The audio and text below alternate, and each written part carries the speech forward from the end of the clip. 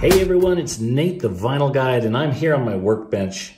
Got a piece of paper down because I'm going to be dealing with some very tiny components.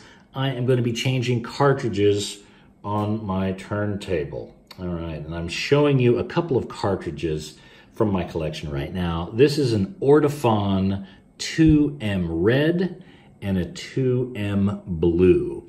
Now, both of these are high quality phono cartridges, moving magnet cartridges. Without going too technical, essentially these will work with the majority of record players out there. The other is a moving coil, which is a little bit more lightweight and has some other advantages, but you have to be a little bit deeper into the audiophile realm to really appreciate the subtleties there. Let's stick with moving magnet cartridges for this video. Now, my first Ortofon cartridge was a 2M red, this guy right here. And this is really kind of the entry point for cartridges when you start moving from vinyl hobbyist to hi-fi enthusiast. This cartridge here is a couple of $100, so it's not a light investment, but it's important to consider also the quality of cartridge and stylus that you use for vinyl records, because keep in mind, this is a physical medium, so that little stylus right here is in touch with all of your record grooves, and if there's something wrong with that little needle there, it's going to scratch into the record groove. So you really want to consider getting a really nice stylus if you want to preserve your vinyl for years to come. Now, the next step up from a 2M red is a 2M blue. And the sound difference between these two are significant. Much warmer lows I've found with the blue and much more defined highs. And I gotta tell you, it's another price point jump. So the blue is more expensive than the red. But again, you need to pick which price level you're comfortable with and go from there. Now, what I'm showing you here is a cartridge, okay? The cartridge is this stylus, this kind of blue area, the colored area, and this black bit that has the leads for your tone arm, for your headstock to be able to plug into. Now, you can purchase the cartridge itself just like this with the stylus, or you could purchase just the stylus separately, because that's the part that's going to wear out the first, and you're going to need to replace it here and there.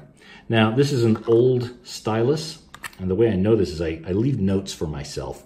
Here's a note that says, replaced October 14th, 2017. I leave notes like this because I tend to hang on to some of these boxes, and I won't remember the dates or the years, or sometimes I'll pick up something used and I won't recall if it's new or not. So I leave little notes for myself. And here's another note from another cartridge when I replaced that. October 21st, 2018. So a year later. So this stylus essentially lasted a year of play, which is no small feat in my house. I am constantly listening to records throughout the week. So if you look at the cartridge, this right here is the casing, the little cover, and this is what protects the stylus during transit. You just push this little thing forward, push this little knob, and you can feel it kind of ledge off. Then there's the case. The casing comes off. Then there's the stylus there.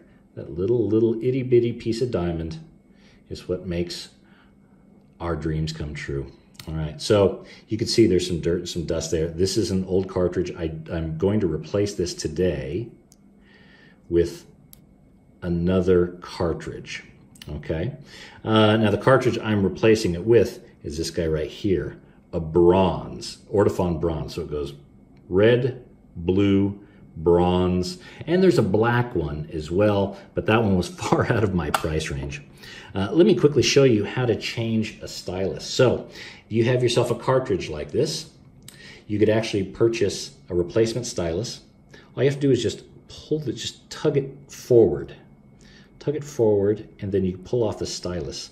And here's the cartridge. Still works fine and everything. It's got this little kind of square shaft here.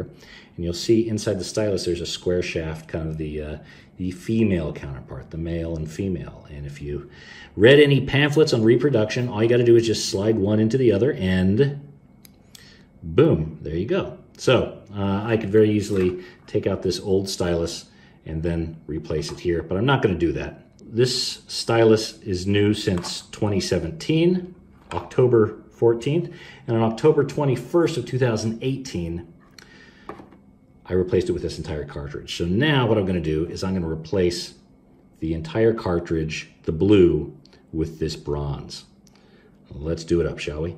All right, there we go. We now have the 2M bronze Ortofon cartridge on my Thorin's headstock there. So it wasn't that hard of a job. I just used some tools here, one of these octagon-shaped screwdrivers to unscrew the cartridge from the casing and then put it onto the headstock here.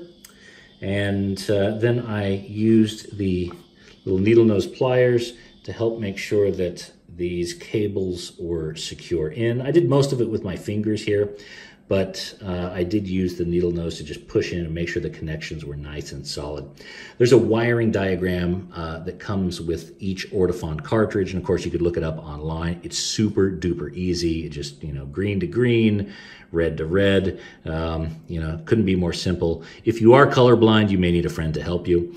Another thing that I keep handy when I'm dealing with my turntable stuff is one of these. This is a little thing that straps around my head and magnifies things. So it's got a little light here.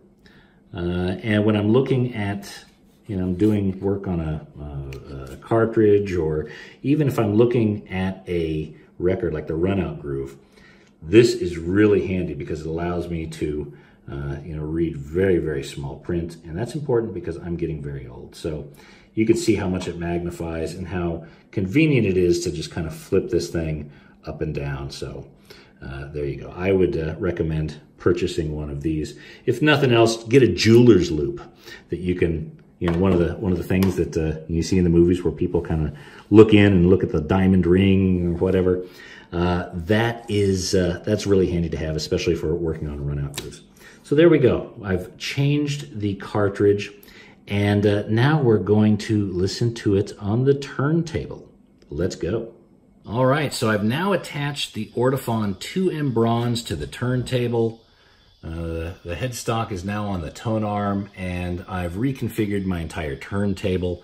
By the way, if you guys have not reconfigured your turntable in some time, I would highly recommend you do that. It's actually quite easy once you get one of these things.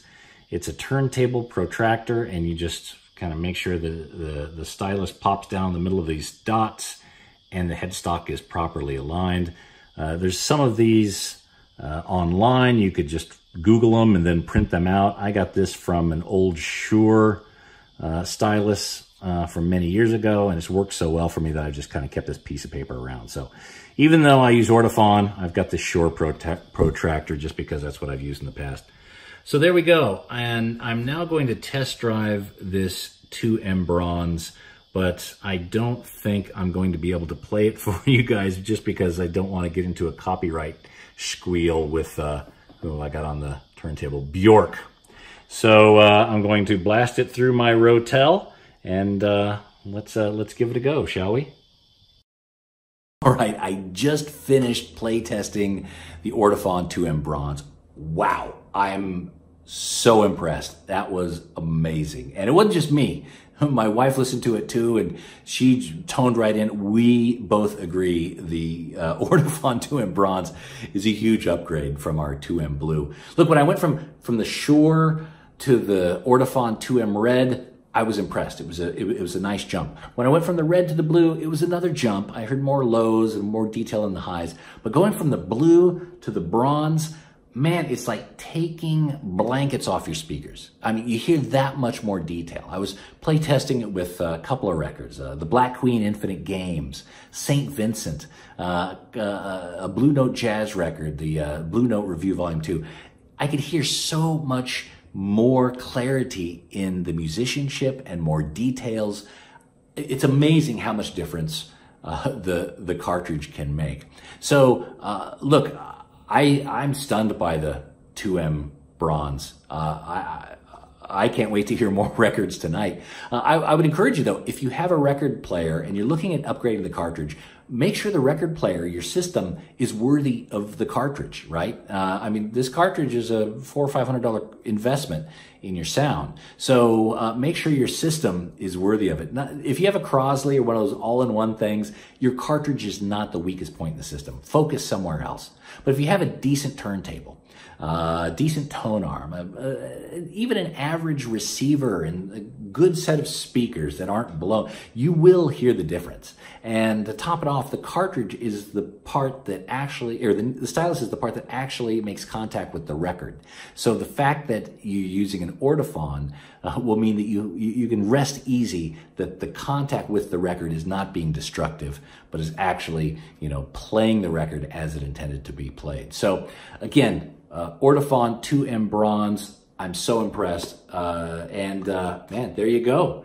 This is Nate the Vinyl Guide. Make sure to subscribe to the podcast, www.thevinylguide.com.